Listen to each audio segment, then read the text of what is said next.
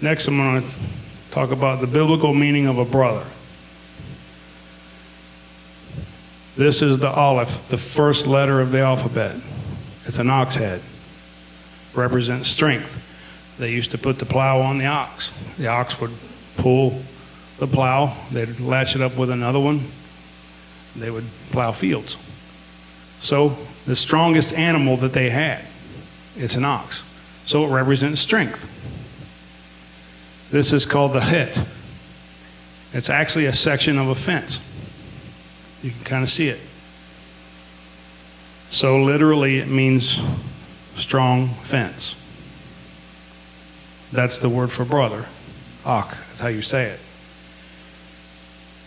Now, think about if you were going to put up, anybody ever put up a fence here? A couple people? If you were just going to put up a section of a fence, right, anchor it into the ground, only that section is going to be really rooted and strong. If someone was going to attack the homestead and they come up to an 8-foot section of fence, are they going to try to knock it down, or are they just going to go around it? Because it's just in my way. But if you link up with another brother, now you start sharing the load that's coming at you. And eventually you form a perimeter around the homestead. And this strong fence will provide protection for everyone that's within the homestead where the house is. And that's a biblical definition of a brother. And if we look in Proverbs, a friend loves at all the time, but a brother is born for adversity. Brothers are supposed to link arms and provide protection that's away from the homestead, you know, linked arms, sharing the load. And I tried to count in here, there's probably what, maybe 11 men in here, mostly women. Where's the brotherhood at anymore? You know, this world, you're going to see that this world is corrupt because men don't know how to be men anymore.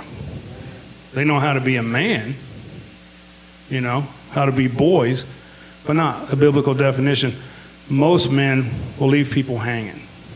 I remember when I was little, somebody would break down on the side of the road, there'd be 5 people stopped to help that person out. Now they just drive by and look, you know. So in the spiritual, sometimes we need to lock arms. If one person is getting hit hard and that section of fence is getting ready to knock down, the other ones need to share some of the load and keep that one supported. That's a biblical definition of a brother. There's another verse, 1 John 3:16, not John 3:16, but it almost has the same kind of a thing. By this we know love, that he laid down his life for us, as we ought to lay down our lives for the brothers.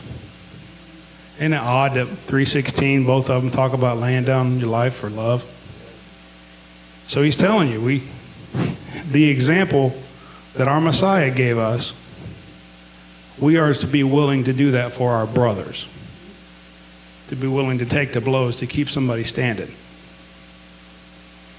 So, if we think about that, are we providing that role as a brother? Are we fulfilling the role as a son and a brother? Sometimes you don't have, naturally, you can be an only child and you won't have a physical brother. But, you know, men like that join the army, and then what do they call the people in their platoon? They're brothers, because they go to battle together.